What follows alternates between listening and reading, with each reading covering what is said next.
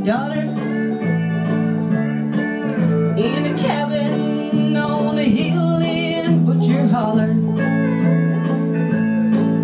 We were poor, but we had love, and that's the one thing that Daddy made sure of. He'd shovel coal to make a poor man's dollar. My daddy worked all night in the Van Leer coal mines, all day long in the field hoeing corn. Mommy rocked the babies at night and read the Bible by the coil of light, and everything would start all over come the break of morn. Daddy loved and raised 8 kids on a miner's pay,